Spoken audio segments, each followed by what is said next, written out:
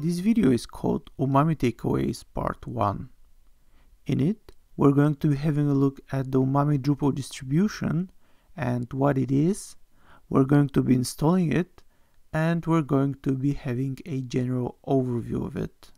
So the Umami Drupal distribution is basically a really nice showcase distribution that comes with Drupal core now, and that could be installed, and there you could have nice content types and a nice theme and setup from which you could basically learn stuff, how they're done the best possible way.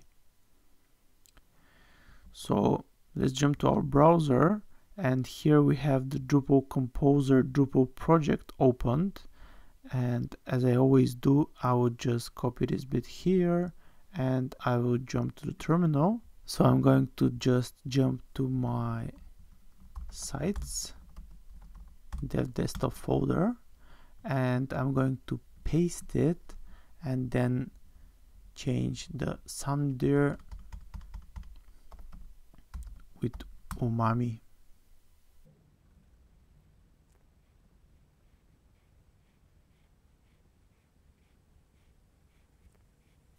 Oh, that's perfect. So I'm going to jump to dev desktop because that's the local server that I'm going to be using for this example. We're going to hit the plus and import local Drupal site. So I'm just going to change and switch to the Umami in the dev desktop and to the web folder. That's perfect.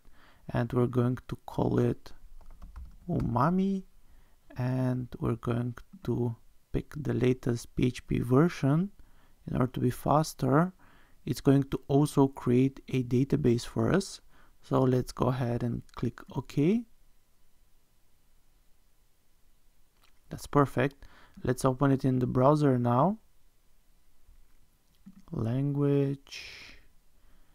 We're going to pick Umami here. That's the special bit from the installation. So let's go ahead and save and continue.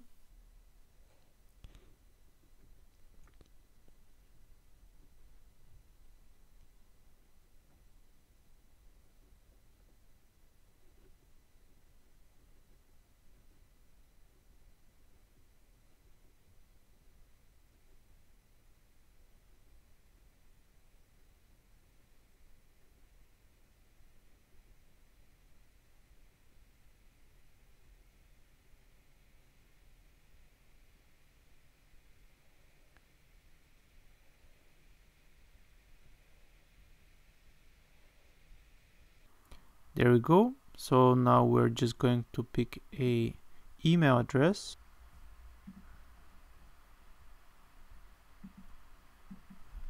Admin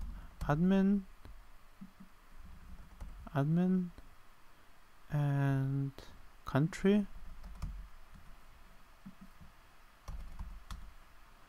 and check for updates. No. Save and continue.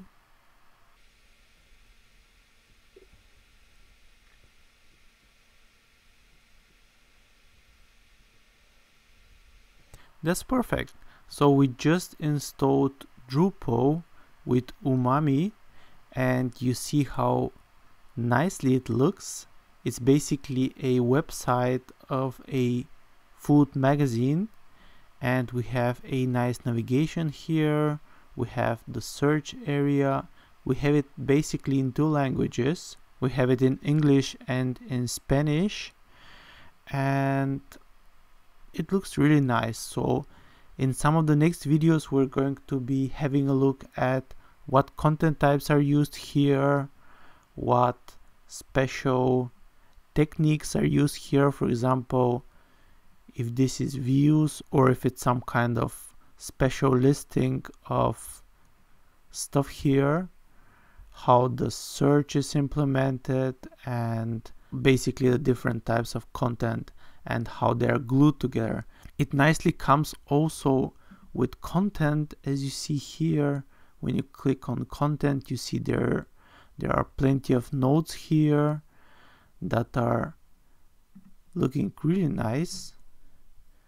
And yeah, basically in the next videos we're going to be exploring this distribution, and we're going to get our takeaways, so the things that we could learn from the configuration that is already being done here. So that's it. If you like this video, please have a look at the links in the description, like, subscribe, and thanks for watching.